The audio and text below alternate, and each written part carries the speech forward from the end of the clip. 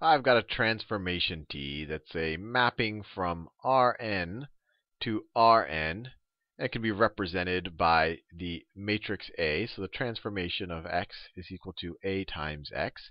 We saw in the last video, it's interesting to find the vectors that only get scaled up or down by the transformation. So we're interested in the vectors where if I take the transformation of some special vector v, it equals, of course, A times v. And we say it only gets scaled up by some factor, lambda times v. And these are interesting because they make for interesting basis vectors that might, the transformation matrix and the alternate basis, this is one of the basis vectors, might be easier to compute, might make for good coordinate systems, but they're in general interesting. And we call vectors v that satisfy this, we call them eigenvectors. Eigenvectors. And we call their scaling factors the eigenvalues. Eigenvalues associated with this transformation and that eigenvector. And we, hopefully from that last video, we have a little bit of appreciation of why they're useful. But now in this video, let's at least try to determine what some of them are. Based on what we know so far, if you show me an eigenvector, I can verify that it definitely is the case, or an eigenvalue. I could verify the case, but I don't know a systematic way of solving for either of them. So let's see if we can come up with something. So in general, we're looking for solutions to the equation A times v is equal to lambda v. It's equal to lambda times the vector. Now, one solution might immediately pop out at you, and that's just v is equal to the 0 vector. And that definitely is a solution, although it's not normally considered to be an eigenvector just because, one, it's not a useful basis vector. It doesn't add anything to a basis. It doesn't, add really the amount of vectors that you can span when you throw the basis vector in there. And also, it's not clear what is your eigenvalue that's associated with it, because if v is equal to 0, any eigenvalue will work for that. So normally when we're looking for eigenvectors, we start with the assumption that we're looking for non-zero vectors. So we're looking for vectors that are not equal to the 0 vector. So given that, let's see if we can play around with this equation a little bit and see if we can at least come up with eigenvalues maybe in this video. So when we subtract AV from both sides, we get the 0 vector is equal to lambda v minus A times v.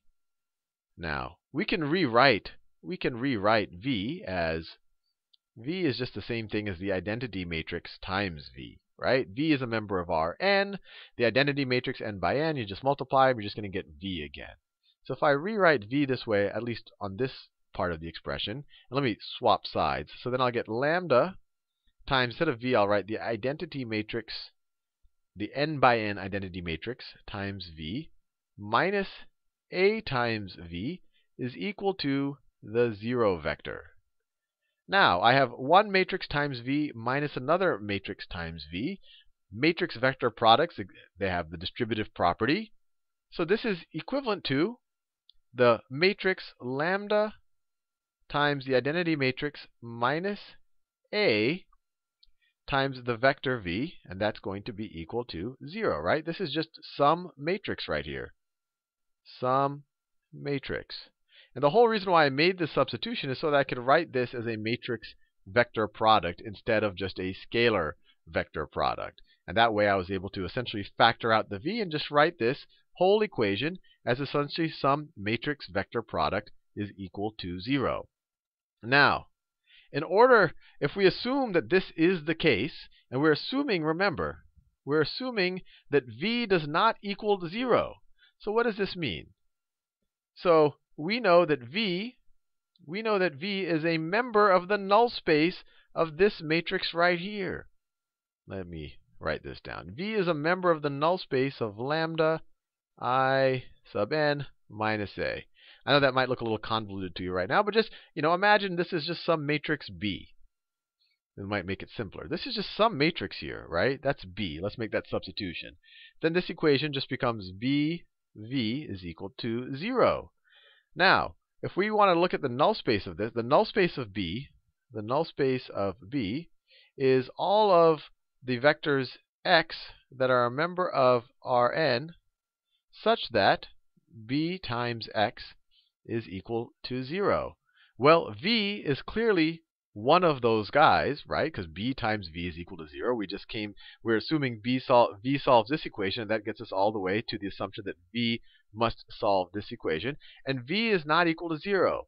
So v is a member of the null space, and this is a non-trivial member of the null space. We already said that the 0 vector is always going to be a member of the null space, and it would make this true. But we're assuming v is non-zero. We're only interested in non-zero eigenvectors, and that means that this guy's null space has to be non-trivial. So this means that the null space of lambda in minus a is non-trivial. Non-trivial. The 0 vector is not the only member. And you might remember before that the only time, let me write this in general. If I have some matrix, I don't know if I'll use A and B. Let's say I have some matrix D. D is these columns